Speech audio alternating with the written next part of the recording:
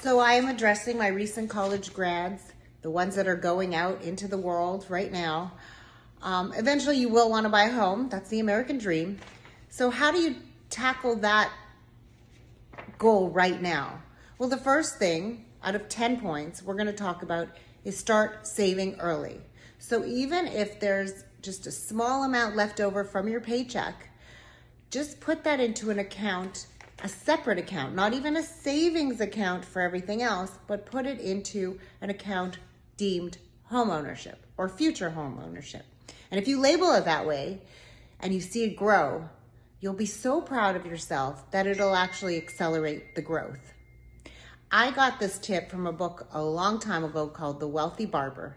Put away 10% of your savings right when you're young, and you'll be able to retire comfortably when you're young, when you're older.